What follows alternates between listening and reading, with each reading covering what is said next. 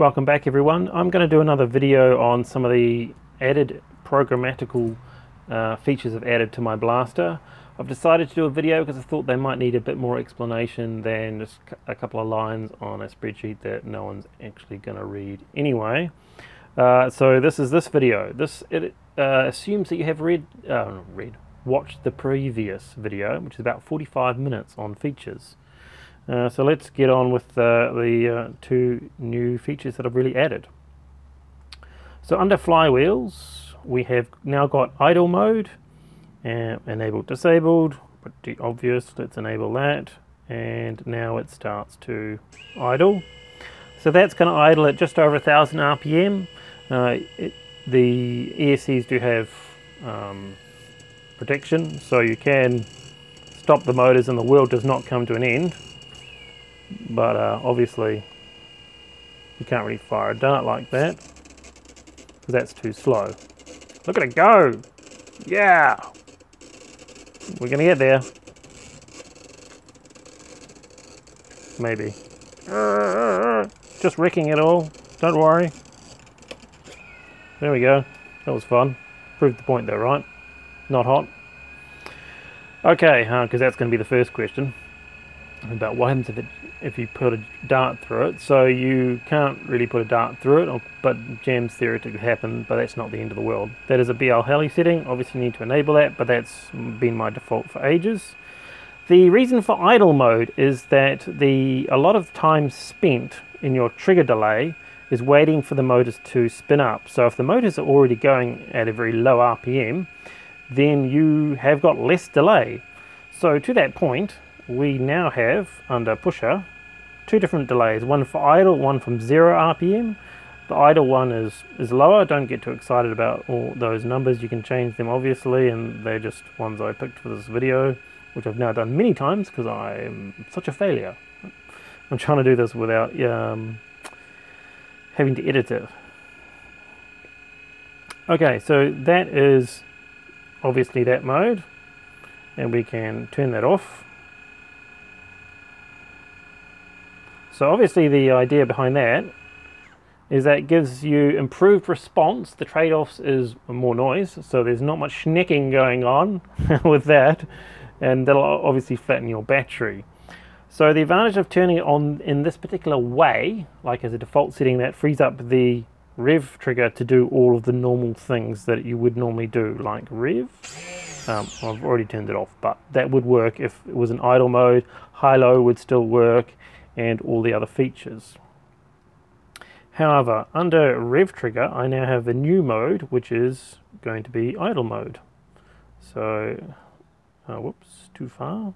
So idle mode means this now enables it and disables it. So when it's disabled, it uses the longer time to push, and when it's enabled, it uses a quicker time to push. I see that as a feature for people that like the idea, but also want to do some schnecking around the place.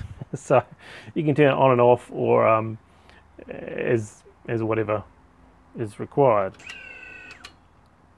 So we have now also changed how the rev trigger strife mode works. So let's put it back into rev mode, which is the old strife mode.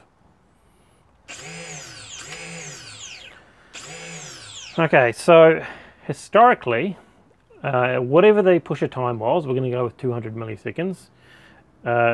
When you pull the trigger, and by the way, single trigger mode still works in strife mode, but let's say it's 200, so that waited 200 milliseconds then fired. Actually, let's crank that up to some crazy time, right? From 0 delay, let's make that the maximum of 500. So that's implying it takes 500 milliseconds to spin up. So the only reason why I'd have 500 milliseconds is with the assumption it takes 500 milliseconds to spin the wheels up to full power before you push it, which hopefully will never be the case. And you can see what that kind of feels like now. I've had to color this in with a vivid.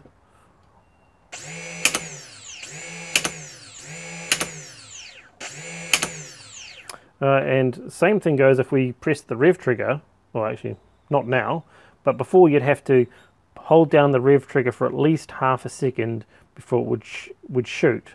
Now, if you held the rev trigger down for the next 10 minutes, all preceding shots would be straight away, but it was a requirement that it had to be fully spun up before it would shoot the darts. However, thanks to Foam Blast, who also helped me with the idle mode, well, they finally managed to talk me into doing that, suggested that they really wanted to be able to not have to wait for the wheels to spin up before it would shoot. And the rationale for that is that if someone jumped out of a bush or walked into the room or around the corner, you don't need full power, so you don't need the full 500 milliseconds. You just need to shoot something at them and you'll probably hit them because they're close. So I've now changed that so you don't have to wait the full time. So this is 500 milliseconds. And now with rev mode, you can pull the rev mode.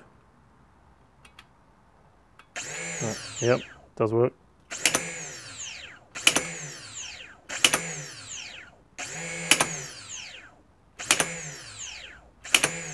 So as you can see, it now no longer requires you to wait the 500 milliseconds before it shoots the dart. Now, the next question will be, how if I do them simultaneously, will it send a dart straight away? The simple answer is no, because we don't want that. We want, as you've seen, if the dart's even going, even if the wheels are going at 1,000 RPM, it can't handle that. So we do need to spin up to an appropriate RPM.